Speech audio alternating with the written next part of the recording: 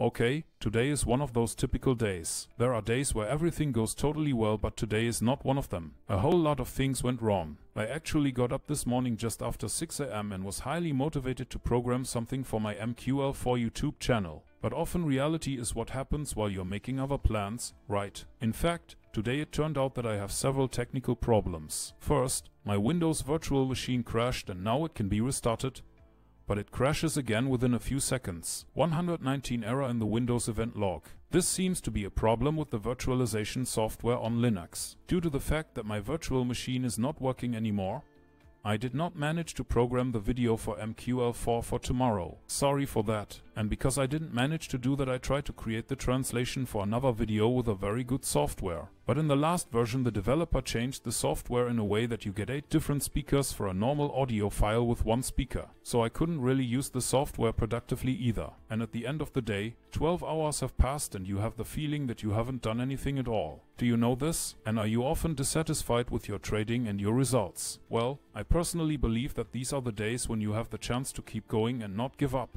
I believe that most money is made on the days when nothing really works at all, simply because you don't give up but just keep going. And it's the same with automatic trading. Of course, there are enough emotional reasons to give up and close the account every day. In fact, even after half a decade of automatic trading, it still feels like you should stop immediately. And this is exactly one of the reasons why brokers earn so well. Because your broker knows pretty well that the vast majority of all beginners will give up and close their account within the first 6 months. And most of the traders who start with it close their account at a loss, and that's why the broker earns so much. So, if in the next few days you also have one of these typical days where nothing works at all, just try to remember that it is exactly on these days that the most money is made, by simply not giving up. Because to become good at trading or anything else, you simply need to keep going, even when you feel like giving up. That's it for today. Thanks for listening and see you in the next video.